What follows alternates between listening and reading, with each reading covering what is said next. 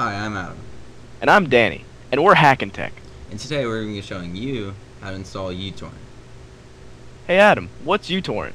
uTorrent is a popular program used for downloading torrents. Well, let's get started.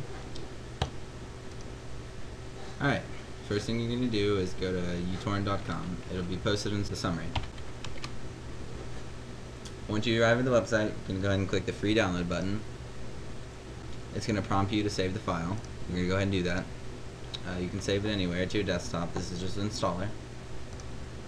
We're going to go ahead and save it. It's right there in your downloads. Let's exit out of our browser. And there's our installer. You're going to double click that. Run your installer. Go ahead and click next to all these prompts. You're going to get to a bar option. You just uncheck these if you don't want the uTorrent bar in your browser.